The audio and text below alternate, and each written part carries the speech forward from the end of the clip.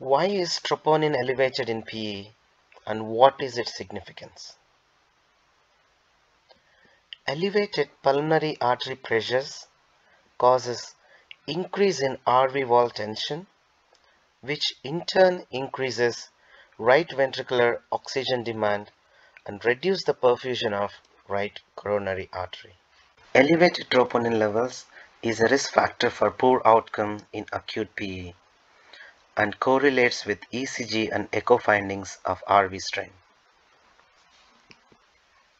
It is also associated with increase in overall mortality and complicated in-hospital course, like requiring inotropic support, escalation of therapy with thrombolytics, CPR, and mechanical ventilation.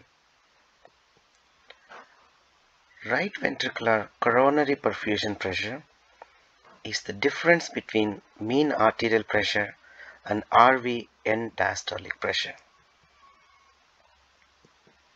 Systemic hypotension as well as elevated RV end diastolic pressure may reduce RV coronary perfusion pressure and myocardial blood flow, resulting in RV ischemia, which is identified by elevated troponin, CKMB, and even RV infarction during autopsy. BNP. The magnitude of BNP elevation has been shown to predict adverse outcomes, that is, higher the BNP, higher the adverse outcomes. This is a result of a study showing negative predictive value of 93% for major clinical events in patients with a BNP of less than 90.